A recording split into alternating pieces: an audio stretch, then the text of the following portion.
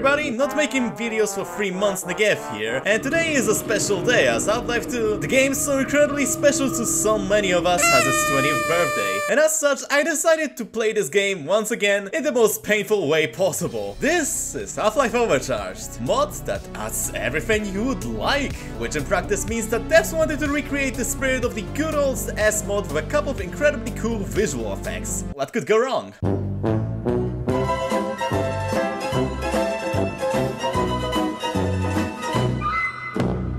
Oh, well that didn't go pretty well.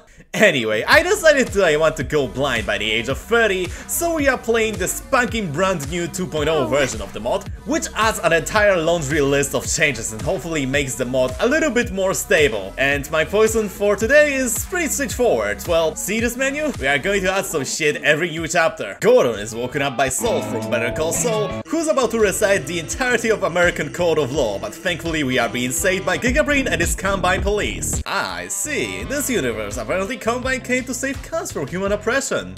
Fascinating. We get snatched by the second most handsome character in the game after Gordon, and Kleiner apparently forgot to disable his VR chat as he's still an anime girl. After that, we are being thrown into Plaza to meet up with Dr. Kleiner, but oh no, the Combine has spotted us. But thankfully we are rescued by Alex, whose voice sounds a little bit strange. You see, during the events of Half-Life Alex, she got hit in the head and she's now carrying a vocoder that makes her sound like Adrian? After being saved by Shepard, they lead us to Kleiner. And I also decided that our first effect of the playthrough is going to be a little bit of a bloom to make our game look like Oblivion, but, you know, without the goblin gang wars. The worst she might do is attempt to couple. One teleporting accident later, we found ourselves outside, where we are given a crowbar which makes the most obnoxious sound every time you hit anything with it. With root canals, I've enabled free aiming for added confusion, dynamic RT blending, and some chromatic aberrations. And with that, let's go and crash some cans, eh?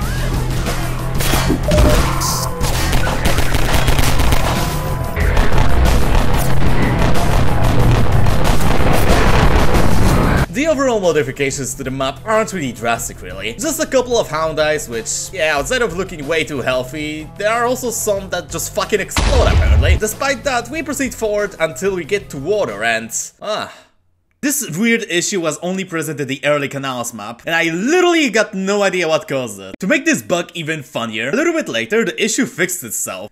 And then unfixed itself. Half-Life modding just works in mysterious ways. Moving on, we got spotted by the chopper and we are forced on the ground where we get our first gun from the mod, the Beretta 97, and don't worry about it, we will talk about overcharged guns just a little bit later. I would also like to say something about manhacks, but unfortunately for them, I can bring my leg to the argument, which vaporizes everything that isn't a strider, so... One thing that can be spotted really fast is that Combine can read this book, allowing them to jump in a pretty dynamic manner, which makes the fight way more dynamic and unpredictable, even if I feel like they have iframes during the jump animation. We get into the Station 6, which is currently shelled harder than my hopes and dreams of ever finding a Boatel Toho game on Steam, get jumpscared by Gnome, get into the Mud Skipper, and finally get into the water hazards, where Sunrays, Bloom, Pilgrim, and Toon effects are enabled. Also, there is an issue where the game simply forgets which graphical settings you have on, so if the game looks kinda weird in some areas and doesn't look exactly the same like in the other maps, don't worry about it, it's all within the acceptable boundaries.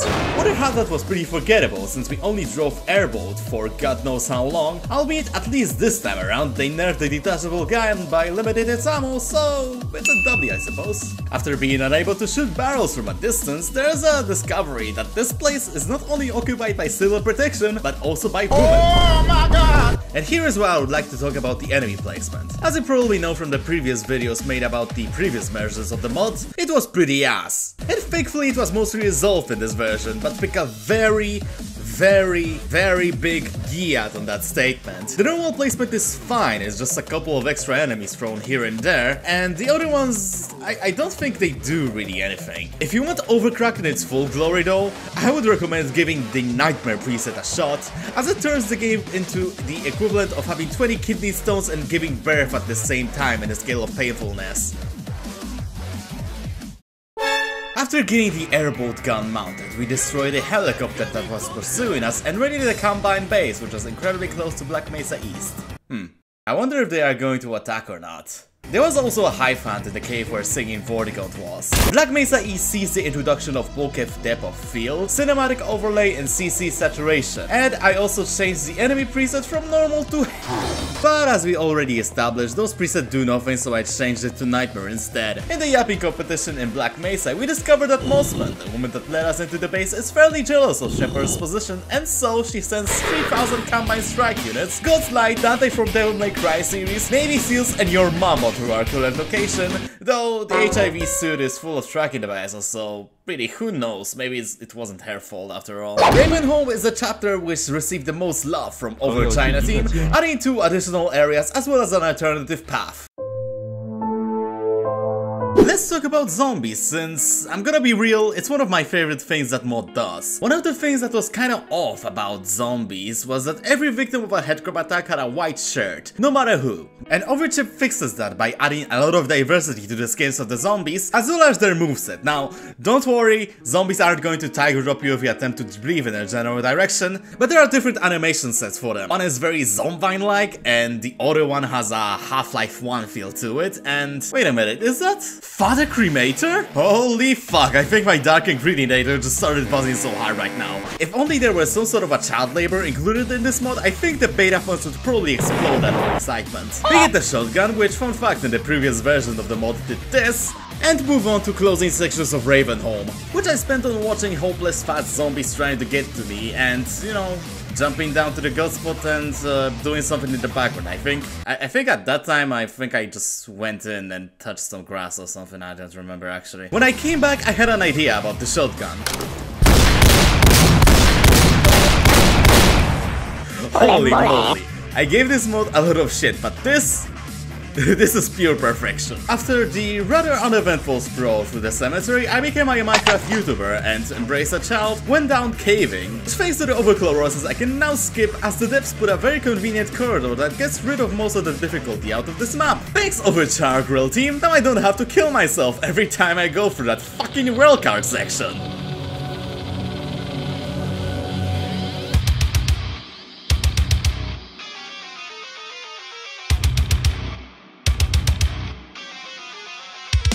One cancellation attempt later, we emerged out of the mice, and I changed the difficulty to hard because the game wasn't fucking me hard enough. I needed more pain and received it almost right after, because in this situation we are the coughing hydrogen and the combine snipers are the baby bombs. The first skirmish with combine soldiers went as usual, with their gun, but Over Chili Dog spices them once again. Remember those lawyer fucks from Klepacki 2? Those guys who appeared at the very end of the game. And now, remember how they had shields? Yep, combine also uses them, and every type of soldiers can have them, which makes fighting them, especially elites, incredibly miserable. Going into the rebel outpost, we managed to catch Shepard on a Zoom call where they tell us that Dr. Vance has been taken to a gulag over on the other side of the coast. Oh yeah, speaking of,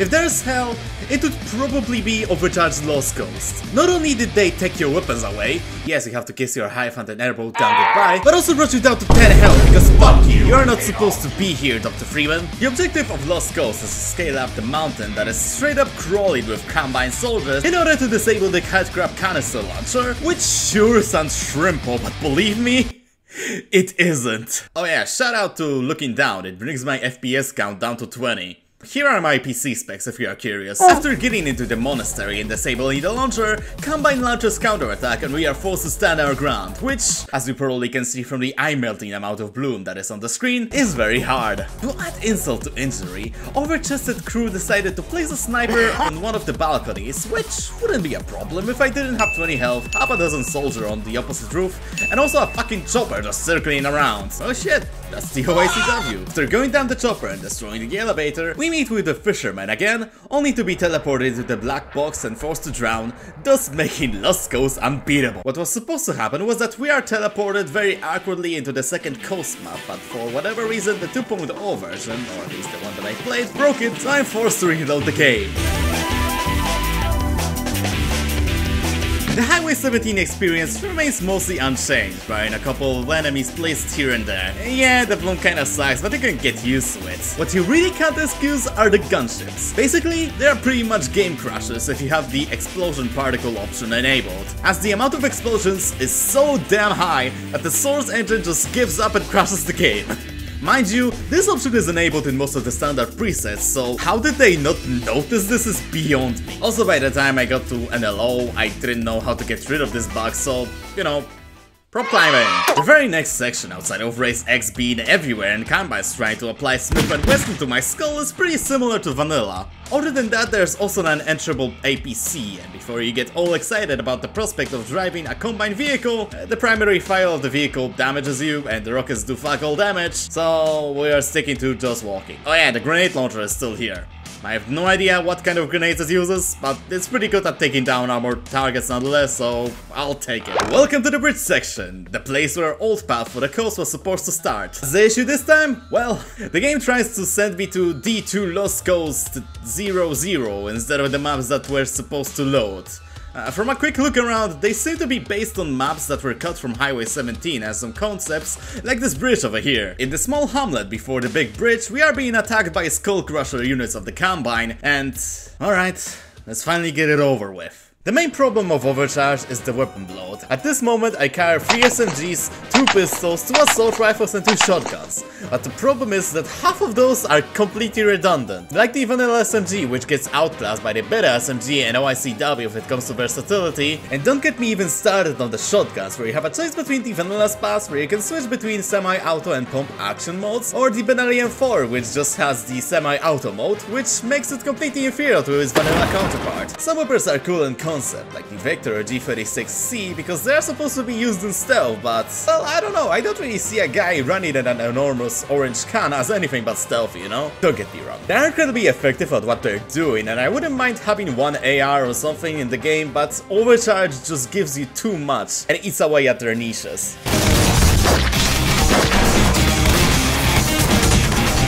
Reaching the lighthouse, I decided that I'll skip this silly section. Hey, I rolled the dice on it, can't really disagree with it, you know? Also, I've learned that you can just prop climb out of bounds, and you don't have to destroy your legs every time you try to skip this section, so that's cool.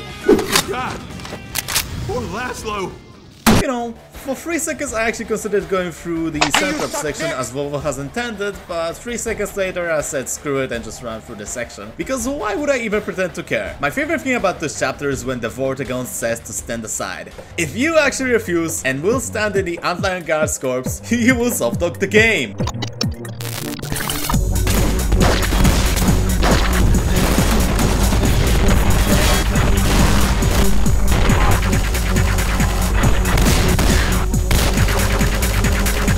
The Omaha breach was pretty great, as I'm no longer blinded by God's hellfire, whilst also discovering that smoke grenades actually work as intended, which made dashing through emplacements honestly a breeze. Outside of that one part where Overkill snapped a Combine soldier with an N249 saw, because Combine doesn't have any heavy weapons apparently. And if you are wondering, yes, it works exactly the same as an opposing force, it just has a nicer model.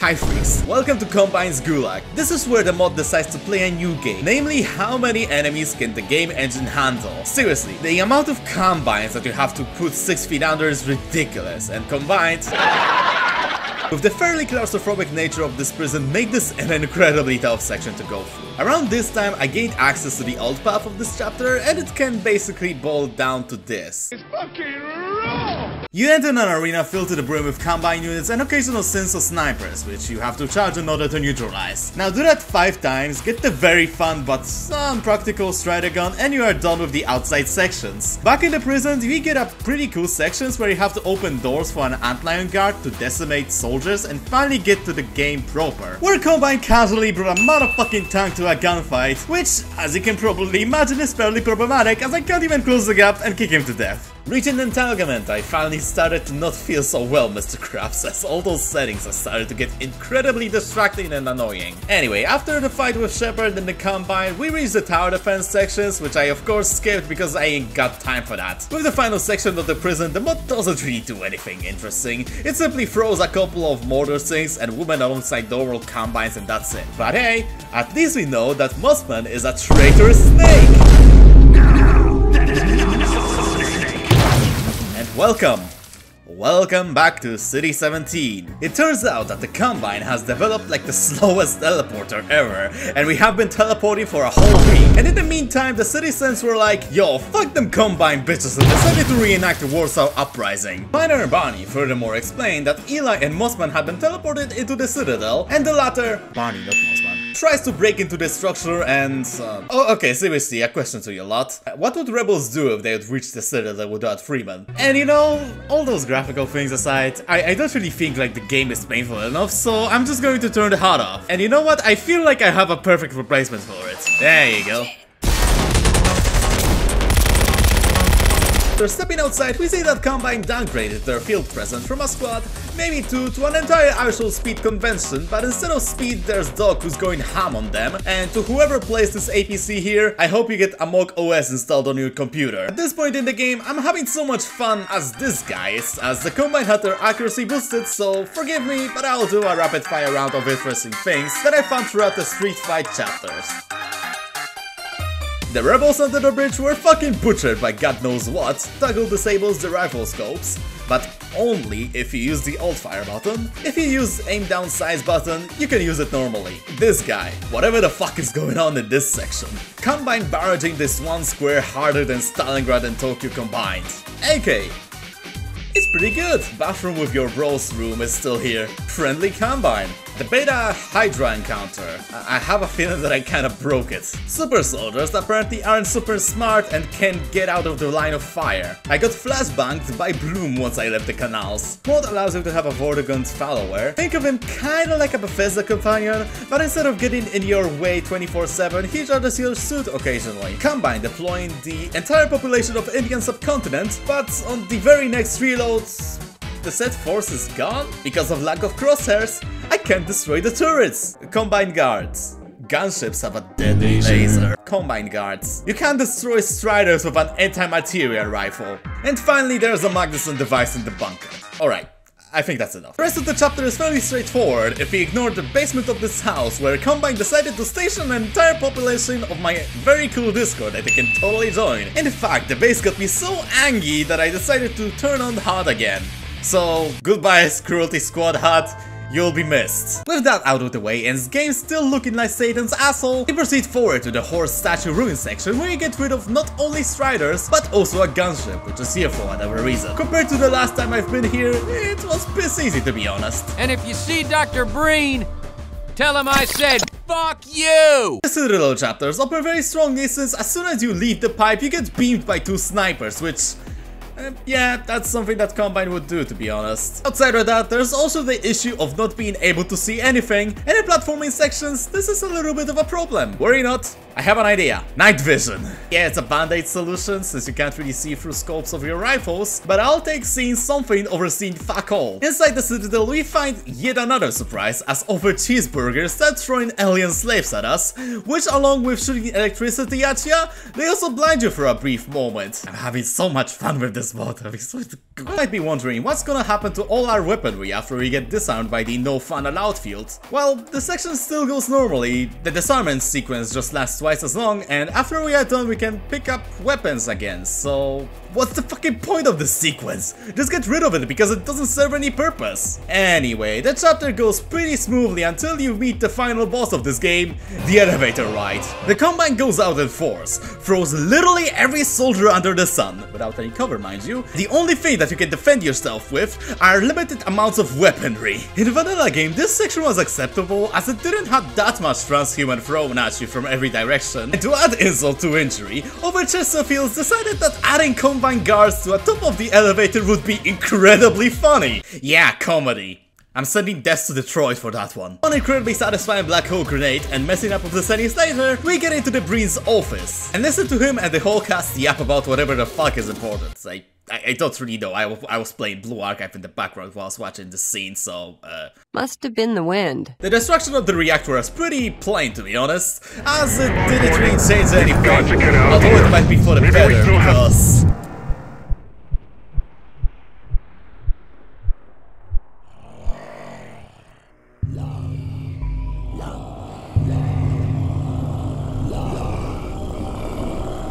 Yeah, no, I'm not doing episodes.